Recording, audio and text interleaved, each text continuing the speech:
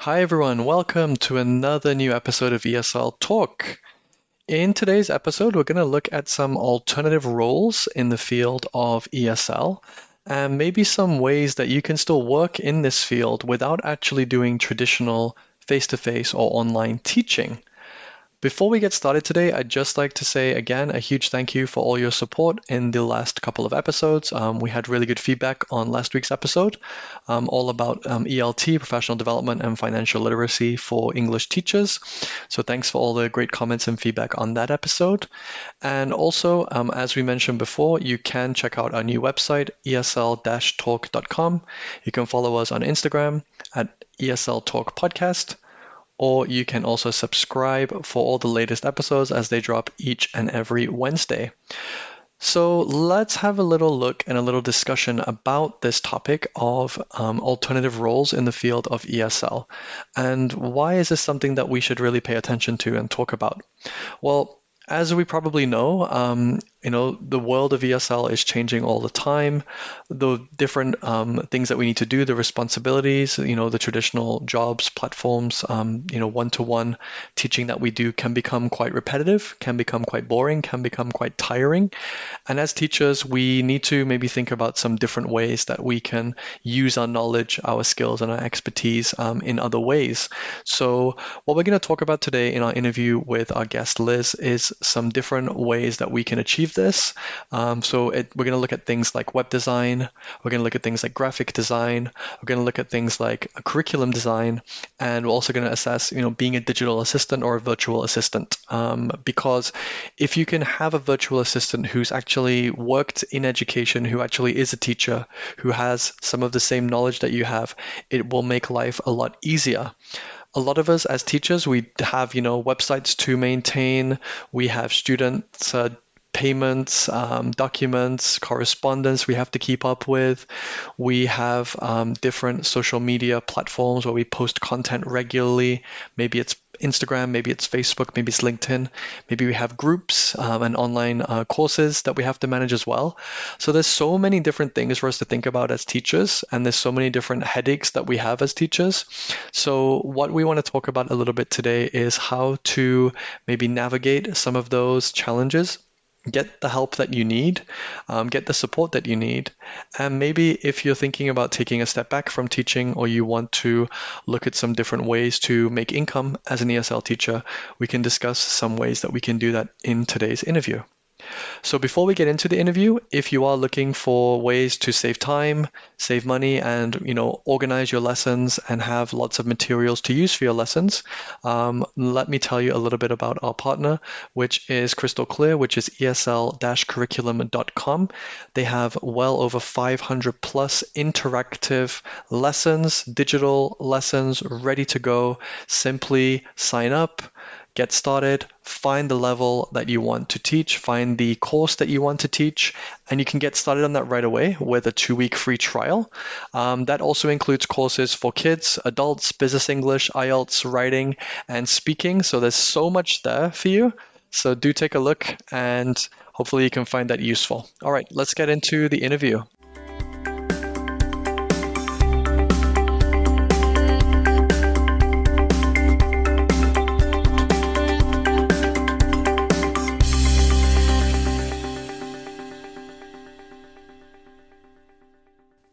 Hi, Liz. Welcome. Thank you so much for joining us this week on ESL Talk. Hi, Daniel. Thanks for having me here. Yeah, it's great to talk to you because I think a lot of teachers might be in your shoes or might be thinking about going into your shoes, metaphorically, thinking about other non-traditional teaching roles and how they might work for them. So first of all, Liz, could you tell me a little bit about your journey first into teaching and how you got into the position that you're in today? Absolutely. So I was teaching for about 15 years. I taught in Florida for a while, and then in Korea and Taiwan most recently. And I just kind of wanted a little bit more flexibility, seeing everyone get to work from home during the pandemic, and just kind of wanted to make my own schedule with things. So I came back to the US this past summer and really just started exploring a lot of career options. I looked into like instructional design and things that were all in the education field in some way. And what I started with was taking a lot of these online summits and workshops where you just hear from people who have made these kinds of transitions and what they've done. So that led me to what I'm doing now, which is mostly like web design and development and helping other teachers and business people with tech things behind the scenes. Yeah, that's amazing. I think a lot of people do need help and they don't always know where to begin or where to start, or a lot of teachers think, oh, that's something I could do, which is great. So a lot of teachers are trying to transition into these more non-traditional support roles, not necessarily teaching, as you said. Why do you think that might be? Why are people making that switch? Or why did you make that switch? I know you said a little bit, but why do you think other teachers might want to make that switch? Yeah, my personal opinion, I think teaching is just getting more demanding as the years go by, and just a lot of challenges in the classroom. And, everyone's got their own reason. It might just be they've been doing it for a while and are ready for something new. Yes. But I think technology just lets us do more than we could whenever we started. Yeah, technology has really changed what we do and how we do it. And I think traditional teaching doesn't really exist in a lot of places nowadays. So even that's changing, and we need to be, very skilled in lots of different things. And if we're not, then why not get that help or get that support or transition into that if that's something you're interested in? So what are some of the different ways then that online English teachers can utilize their skills and experience without traditional teaching as we think about it? Right. So I'm really liking, there's a lot of emphasis on people coming out with courses now, especially rather than like a one-to-one or even a small group teaching model. I think creating materials that you can reuse and then support students through that is really good. Even just experimenting with teaching for a company or teaching on your own. I think there's just a lot of ways that you can be an online English teacher these days. Yeah, absolutely. And, I think beyond that, like you said, doing things like graphic design, web design, working on curricula, designing materials. These are a lot of other roles as well that can be done without traditional teaching. And I think, like you said as well, if you have a certain skill or a certain passion or something you enjoy, then why not try to follow that? Because we have all the tools to support us now, right? Yeah, I've been loving kind of making that transition. And, in the classroom, you just kind of use things and make it quickly. But then when it's for your own brand, you can kind of spend more time on it and have fun with it. It's nice. Exactly. Yeah. So as you've kind of been through this journey now, Liz, what skills should teachers learn if they want to transition into non-traditional roles? Do they need to take lots of courses and lots of certifications? What are the steps, would you say, in your experience? So I would say maybe not so much certifications. I don't know who is really looking at those. One of my big focuses the last few months has really been trying to learn business skills if you're trying to do things on your own, trying to learn about laws where you live and accounting and those things just as a teacher that I wasn't very familiar with before. But I think just choosing what you want to learn. There's a lot of good free and low cost ways out there to continue your education, not necessarily a certification program or another degree. Yeah. And I think we were even talking recently about the cookies consent and the privacy policies and things. That was something I didn't really know that much about. So talking to you about that really helped me to kind of figure out, oh, this is something I need. So thank you for sharing that with me. And again, that's useful, very helpful. So yeah, these are some things to consider. When it comes to challenges then, some of these challenges that you faced, how can these be, useful? So thinking about moving from the classroom to outside the classroom, how have these challenges helped you in what you're doing now, and how could they help other teachers? So one of the challenges in this transition is going from always being surrounded by people, other teachers, other students, and things like that, to really kind of doing my own thing. So it's really being proactive about finding communities that I can reach out to for support, either on Facebook or other websites and things like that. I think you've kind of always got someone looking out for you in the classroom and just making sure you keep doing that.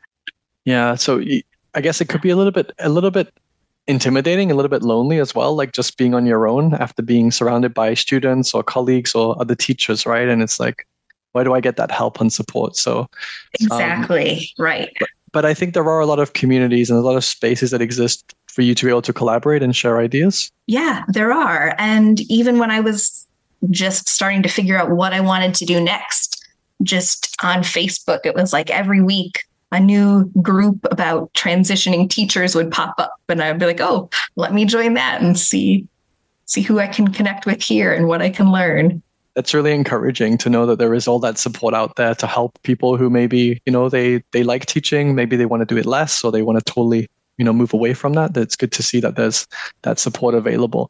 So two of the main skills that we identified were communication and collaboration skills. So how important are these, and how can you use these skills to, connect and work with colleagues, administrators, parents, perhaps in the current role? I really think whatever business you're in, communication and collaboration are key.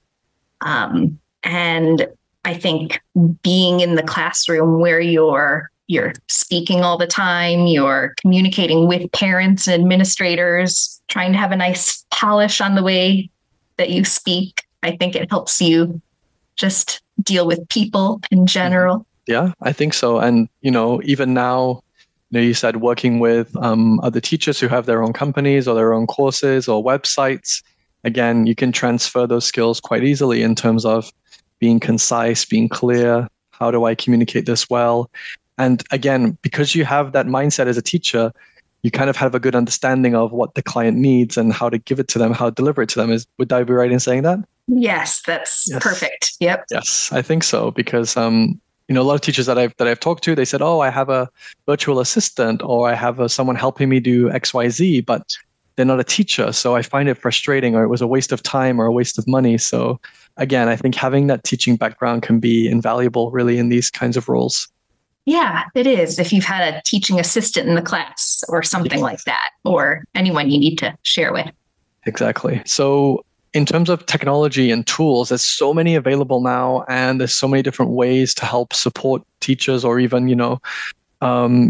teachers can even use in their own classrooms. So how have you adapted to these tools and technologies, and how can you use them in your current roles? So I've always loved just exploring whatever new technologies are out there. And it's so wide open. Like if you want to do graphic design things, I think Canva offers a lot. Mm-hmm. It's not the newest thing out there, but I don't know what to say for this one. Sorry. That's okay. Yeah. Would you say that, there's a lot of alternative tools that are popping up now? So things for managing your schedule, things for building websites, things for building curriculum and lessons and things like that. So would you encourage other teachers to maybe, learn about them, try them, experiment with them, and find a better way to do certain things? Would that be, something that they could try? Yes. Oh, I think that's a great idea. Like having a website out there. There are, Wix and Squarespace, and there's things that are more drag and drop now that you can create on your own.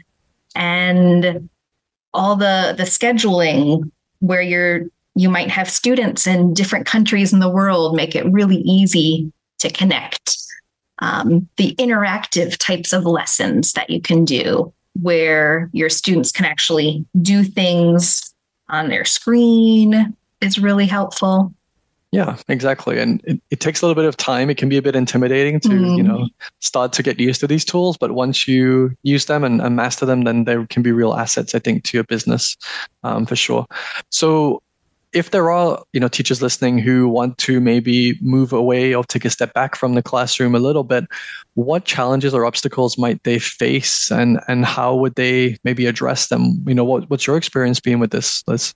I think the biggest challenge is going from having a steady paycheck to Hmm. kind of having to figure things out on your own. Right. And it can go both ways where you might want to just stick in your job until you think that you might be on track to replace your income.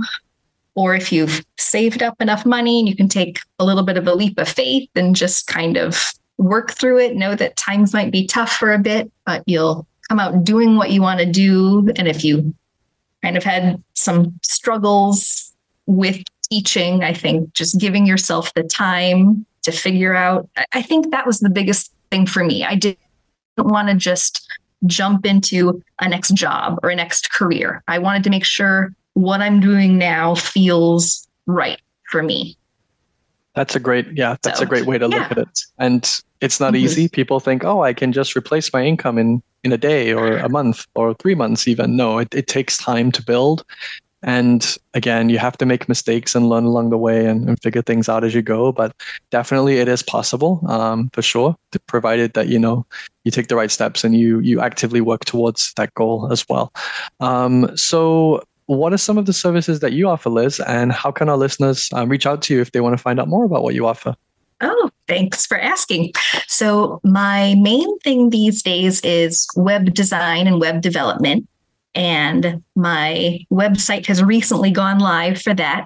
It's ehoustonstudio.com. And then I'm actually just this week starting working on another website for kind of like tech virtual assistant types of things, which might be more beneficial to some of your listeners. So things like if social media management or graphic design or scheduling or anything like that for your online teaching journey. And the website for that will be elizabethhouston.tech, but it's coming soon. Wonderful. I'll post that in because I know a lot of teachers do need help with those kinds of things, and they need Great. a teaching mind who can Yes. actually understand exactly what they need. So I think this is actually really nice that you're able to offer this. So I will post those links in the description for this episode. And that's really useful. Thank you for giving us such insights into this and kind of showing us that there is another way beyond just teaching in the classroom in the traditional sense. This is fantastic. Oh, I'm so glad that we got to chat about these things. This was Yes. great. Likewise. Thank you so much, Liz. Thanks for joining us. Bye bye. Yep, thank you. All right, so I hope you enjoyed the interview with Liz. You can find her online at ehoustonstudio.com or elizabethhouston.tech. So she'll be there to help you with all your support needs for your online ESL business. And also, just reflecting, I hope you found it useful and can start to think about some other ways that perhaps you can work in the field of ESL without necessarily just teaching. So if you do have any questions or you do have any feedback, feel free to send us a message on Instagram at ESL Talk Podcast. You can also send us an email, esltalkpodcast@gmail.com.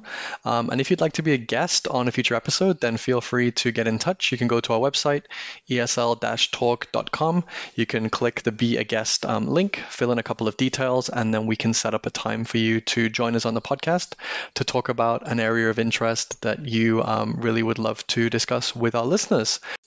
And finally, if you are an online ESL teacher and you're looking for curriculum or materials which you can use for your classes, feel free to check out our partners at esl-curriculum.com, which is Crystal Clear ESL. They have over 500 interactive digital lessons which you can use, which cover all different areas of English teaching from kids to adults. There's also speaking courses, writing courses, IELTS courses, business English courses, and all of these lessons are very easy to use, include homeworks, interactive tasks, and so on. So they're very, very engaging for the learner too.